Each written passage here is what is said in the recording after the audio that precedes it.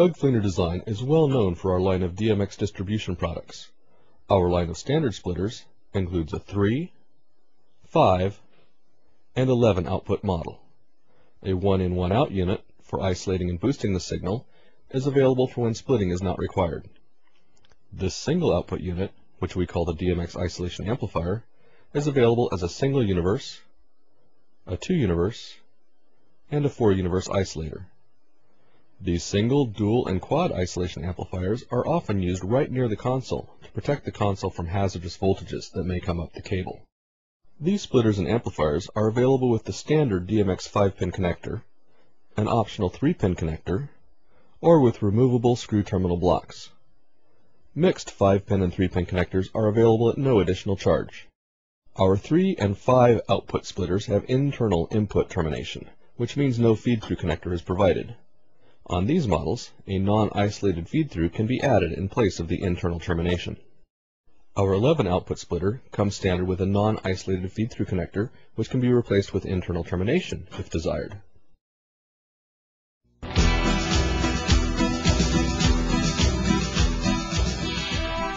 We titled this segment, "The Slowest Splitter in the West." Being fast on the draw is essential in a gun battle, but fast transitions when driving data lines is not necessarily a good thing. Fast transitions when driving marginal cables or cables with improper termination can cause data errors. Maxim, the semiconductor manufacturer, not the men's magazine, makes a line of drivers that are purposely slowed down. These are called slew rate limited drivers. According to the manufacturer, these drivers, quote, reduce EMI and reflections caused by improperly terminated cables. We use these slowed down drivers in our enhanced splitter. Slew rate limited drivers are only one of the enhancements to our enhanced splitter. Input and output protection protects the DMX input and outputs against line crosses, that's where the AC line gets crossed to the DMX cable, against miswiring, such as plugging an intercom cable into your DMX, or against transients, which can be caused by lightning strikes or scuffing your feet on the carpet. The inputs are protected against up to 240 volts of line crosses and up to 15,000 volts of transients. Front panel diagnostics allow the user to check the status of the termination circuit at the end of the DMX line, right from the front panel of the splitter. And a validator chip measures the timing parameters and illuminates an LED when good DMX is present. And the enhanced splitter runs on any voltage between 90 and 240 volts, 50 or 60 hertz.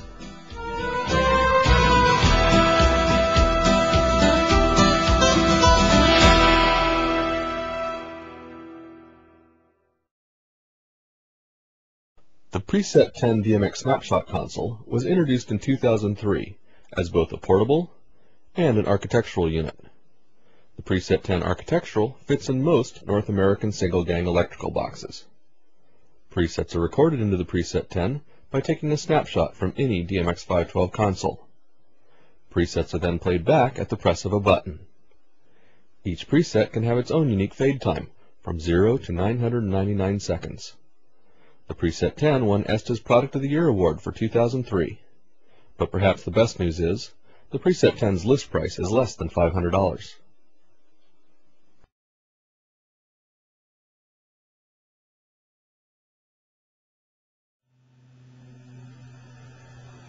Welcome to Doug Fleenor Design's rural think tank.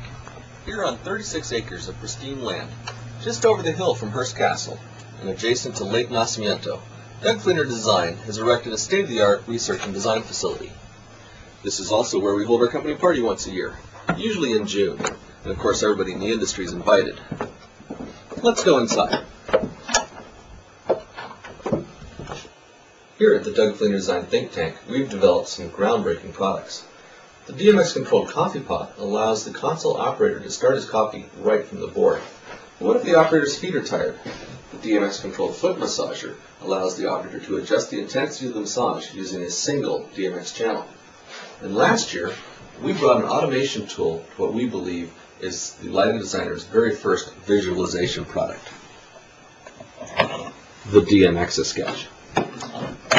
But the product that's gotten the most market appeal is our DMX console.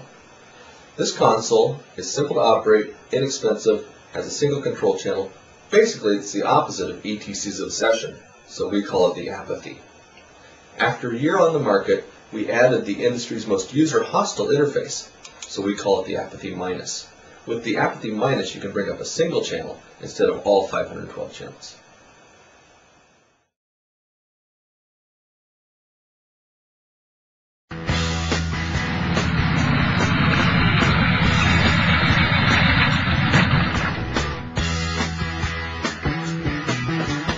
Get your motor running, head out on the highway, looking for adventure, and whatever comes our way. Doug Fleenor Design is also known for DMX 512 interfaces. Here are slides of some of our standard products. The DMX to AMX converter allows newer consoles to drive older AMX 192 dimmers. A single output converter can drive up to 192 AMX dimmers. Our 2-output converter can drive up to 384 dimmers. We can build AMX converters for any number of dimmers on special order. The DMX to analog converter not only adapts older analog control dimmers to DMX control, but is often used to drive motor controllers, LEDs, voltage-controlled amplifiers, and anything else that uses an analog control voltage. 24 output and 96 output converters are standard. Our relay packs could also be called DMX to contact closure converters. We use DMX values to open and close dry contact relays. Some of our relay packs bring the contacts out to connectors for user access. Other relay packs switch the incoming AC power to standard output connectors.